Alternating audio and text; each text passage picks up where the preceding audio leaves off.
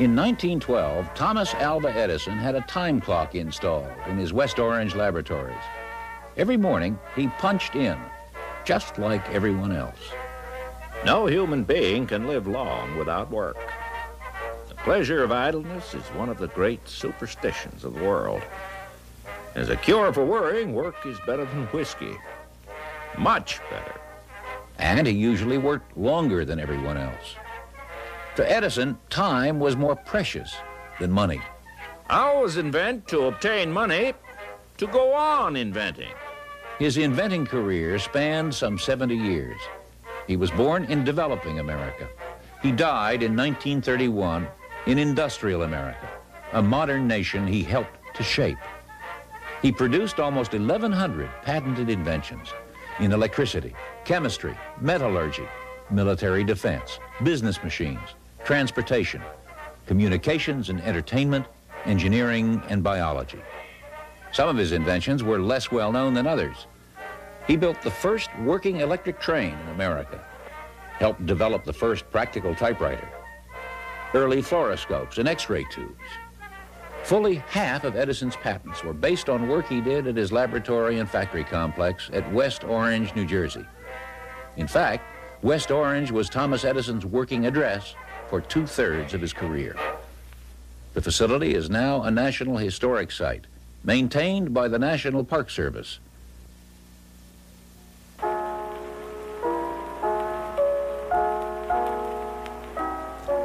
The Edison imprint survives. It was a vivid imprint, based on his immense confidence in the creative power of his mind to solve the seemingly insoluble. And he was not afraid of failure. For every problem that the Lord has made, he has also made a solution. If you and I can't find the solution, then let's honestly admit that you and I are damn fools. But why blame it on the Lord? Edison recorded his lifelong search for solutions in almost 4,000 laboratory notebooks, more than 3 million pages of drawings, notes, and letters. As in the case of the phonograph, he would visualize his ideas in his mind, then sketch them on paper to guide his craftsmen in building prototype models. Edison drew these sketches for the glassblower who shaped the first incandescent light bulbs. Edison might have been an artist, but he chose to use the world as his canvas. When Thomas Edison was born, most Americans lived and worked on farms. Wood produced their heat. Whale oil lit their lamps. Horse and mule power carried them westward. In the South, slave power harvested cotton. The nation was being wired to talk by telegraph. On the day of Edison's birth, February 11th, 1847, a New York City newspaper carried dispatches telegraphed from the state capitol in Albany. But it still took 10 days to get the news from Europe. America was growing, open to new ideas, and investors were ready to bet on good ideas. Edison had ideas, ambition, and by his own description, monumental nerve. At age 14, he was hawking candy and newspapers to passengers on the daily train between Port Huron, Michigan, and Detroit. During layovers, he performed chemistry experiments in a baggage car lab he'd installed. He published a weekly paper aboard the train about gossip and events along the right-of-way.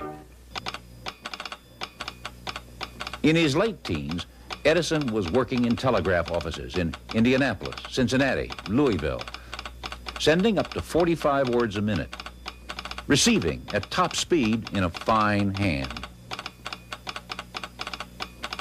Becoming one of the best telegraphers in the trade. Equipment was crude and unreliable. Edison had ideas about how to make the system better and faster. At 31, he had revolutionized telegraphy with inventions and improvements that doubled the amount of traffic a single wire could carry. And they increased traffic flow from 45 words a minute to 1,000. He had also created a sensation with his tinfoil phonograph and was close to unlocking the secrets of the incandescent bulb.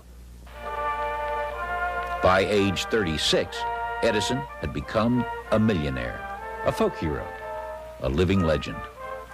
The press portrayed him as a wizard. People believed he could make or do anything. But there was nothing magic about it. You come across anything you don't thoroughly understand, you don't rest until you run it down. Most fellows try a few things and then quit. I never quit until I get what I'm after. And he had learned that team effort is a powerful way of getting work done. So is controlling where and how you work and who you work with. Early on, Edison became his own boss. In 1871, in Newark, New Jersey, he put over 150 men to work manufacturing the improved stock ticker that he'd invented. Information had become a valuable resource, and Edison built his business on moving that resource by electricity. When he was only 24, Edison's workers respected him so much that they were calling him the old man. In 1876, Edison moved his establishment to rural Menlo Park, New Jersey. He built a well-equipped research laboratory to develop his ideas. There were a library and office, an engine house, a glass-blowing shed, a boarding house for his workers, room to store all the materials he needed. Menlo Park was isolated, but that made it a good place to work and to think. Edison built a machine shop to make whatever he sketched. Anyone who wanted him knew where they could find him. He referred to Menlo Park as his invention factory. Edison added trained engineers and scientists to his staff. He divided them into teams assigned to specific projects. At one point, he had more than 40 projects underway at Menlo Park at the same time. Under Edison, invention was being transformed from a freelance art into an organized industrial and scientific enterprise. It was at Menlo Park that Edison invented the phonograph and the electric light. But to make his incandescent bulb useful, he had to invent an entire industry. The generators to produce the power station systems for them, the insulated wiring and distribution grids, the meters to measure the power you used, the switches to turn it on and off, even the electric lighting fixtures. But Menlo Park itself was an Edison invention, no less important than all the others. It was the first modern industrial research and development lab. Team-based problem solving, team-based technology. In 1887, and for the third time, he moved his invention factory, this time from Menlo Park to a valley of small farms at the foot of the Orange Mountains in West Orange, New Jersey. Edison needed still more room for his lucrative enterprises, his expanding range of activities and interests. And he had found a suitable new home in the exclusive Llewellyn Park residential development near the new lab site. At Glenmont, his family would be close. At Glenmont, he would also find the solitude he needed, away from daily affairs, to meditate and to think. The man who doesn't make up his mind to cultivate the habit of thinking cannot make the most of himself. All progress, all success springs from thinking. If there is one evil in the world today for which there is no excuse, it is the evil of stupidity. At the West Orange site, the center of Edison's world was his magnificent library. Here, as a businessman and administrator, he ran an amazingly wide-ranging empire of 30 companies, from making light bulbs and storage batteries to building cement, from children's furniture to home appliances. At West Orange, Edison played more than an inventor's role. Inventing something or having an idea was just the first step. He had to make it work, to manufacture it, to tell people about it, and then to get them to buy it.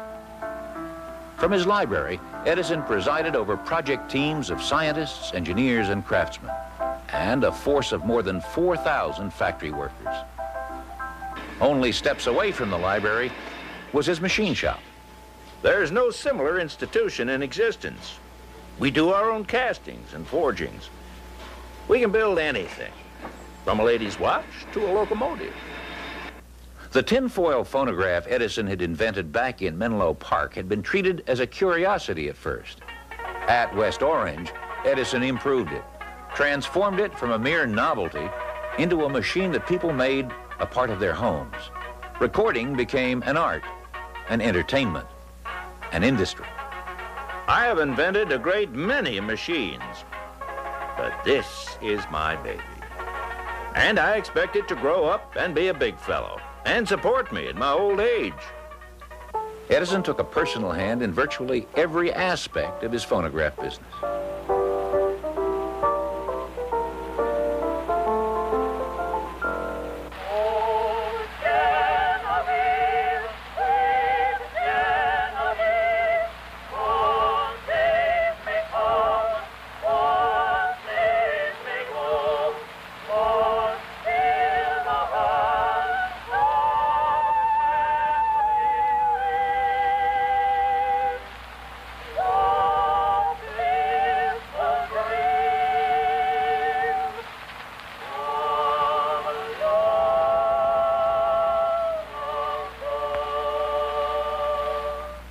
A variation of the phonograph, the Ediphone, for handling dictation, helped bring efficiency into the office. What Edison had learned from the phonograph project, together with studies he made in photography and optics, inspired another idea at West Orange. George Eastman, founder of Eastman Kodak, invented the celluloid film Edison needed to make his idea work. Pictures that moved. Edison called his motion picture camera the kinetograph, and the means of viewing the moving images it took a kinetoscope. Edison also made the movies to go with his machines. One of the earliest, a record of a sneeze, lasts only a few seconds. Here it is, slowed down a bit. At West Orange, Edison built the first motion picture studio. It was such an ungainly-looking structure when it was done, we called it the Black Maria. Our studio was almost as amazing as the pictures we made in it. We arranged shutters that could be opened or closed with a pulley to obtain the greatest benefit from the light. Then, in order to make certain of as long a working day as possible, we swung the whole building on pivots, so it could be turned to follow the course of the sun.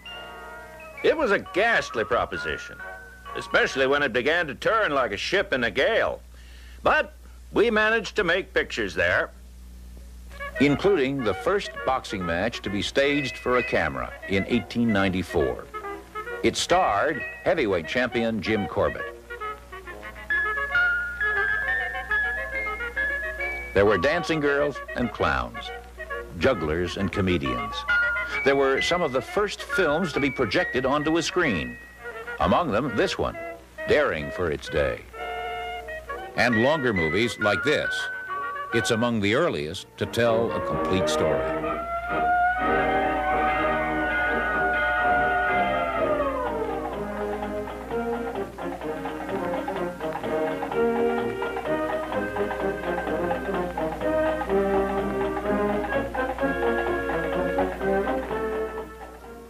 For Edison, there were still other milestones at West Orange. He developed a revolutionary nickel iron storage battery. And, using special molds and machinery, he developed a way to build a poured cement house in only 6 hours. Edison houses are still in use. For example, this home in Upper Montclair, New Jersey. Edison was working in chemistry and plant science to develop a plentiful supply of domestic rubber at the time of his death, at 84. How had Thomas Edison achieved so much? From telegraphy to the phonograph, from the electric light to motion pictures. The wide range of materials in his West Orange storeroom testifies to Edisonian thoroughness and persistence. He tested 3,000 materials to get his light filament. He had 10,000 experiments conducted to find the right materials for his storage battery. The experiments were carried out with characteristic attention to detail. with precision and planning. Negative results are just what I want. They're just as valuable to me as positive results. I can never find the thing that does the work best until I know everything that don't do it. It was against enormous odds, or perhaps because of them, that Edison prevailed. He'd been hard of hearing since childhood. He was virtually without formal education and essentially taught himself most of what he knew. Thomas Alva Edison became a testament to our possibilities, all of us. I have accomplished all that I promised. He made this a century of possibilities.